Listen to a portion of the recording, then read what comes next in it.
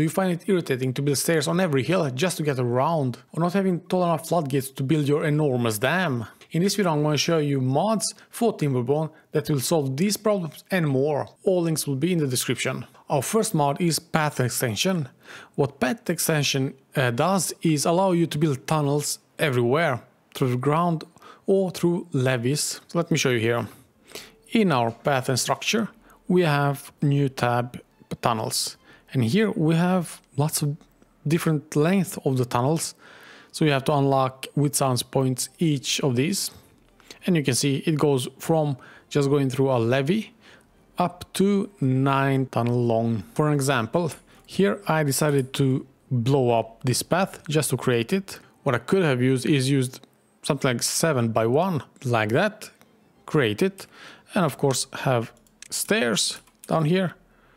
Dang, and like that connected to the road and continue all the way around. And of course right down here, let's go to the longest one like that. And now I can create path here, and all this area is unlocked. If I want to create a lake here, more food or forest. One thing I don't like is how much science points it takes to unlock all of these. They're way too expensive. These should be mid game to late game. Instead they're all late game and end game. They cost way too much to unlock, and that's not how it should be. When you're late in the game and you want to create some enormous huge dams, rivers, something to stop water or control water, you're gonna hit a roadblock real quickly. The in-game floodgates are quite tiny.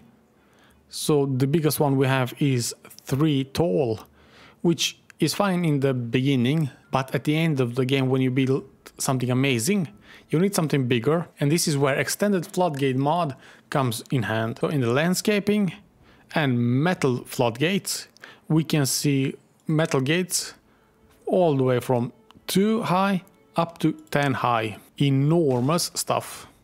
They do cost quite a bit, but I do think they are worth it if you're that late in the game. Up and down and use them work just like the regular floodgates, but they are enormous.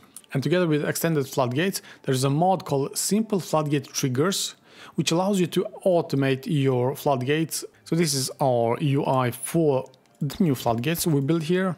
We have a basic and more advanced version. To be able to use advanced version, you need to build a stream gauge, which is in the water and right down here.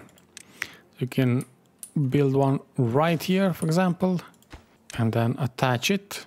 So now this floodgate is connected to this stream gauge, and of course you have to this shouldn't be like that, but you have to connect each floodgate to be able to control them.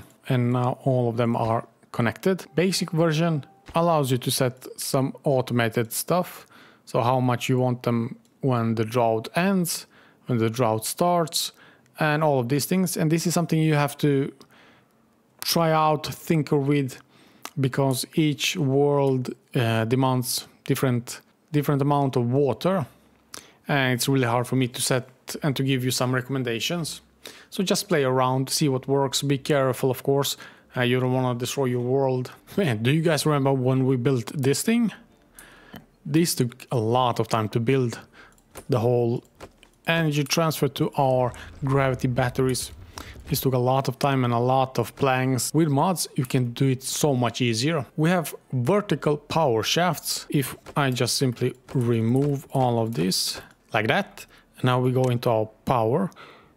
We have these 4 connectors, shafts. So if I simply go down here, as you can see, we have one going straight up, one goes from the bottom to any side. It's kind of like L shape.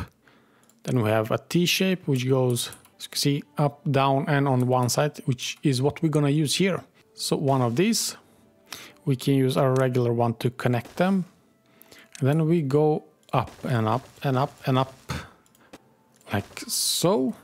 And we go with an L shape, delete these 2, and connect them. Look how much simpler and nicer it looks.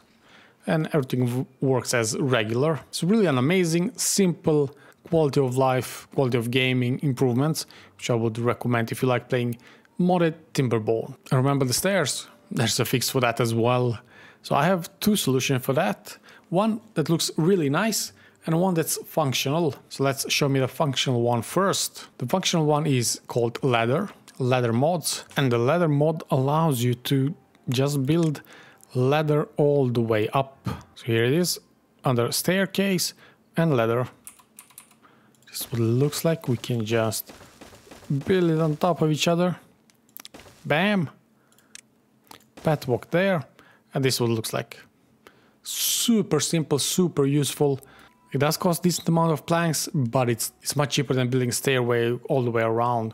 So definitely very useful. Let me show you how to make this a lot prettier, if you're into that.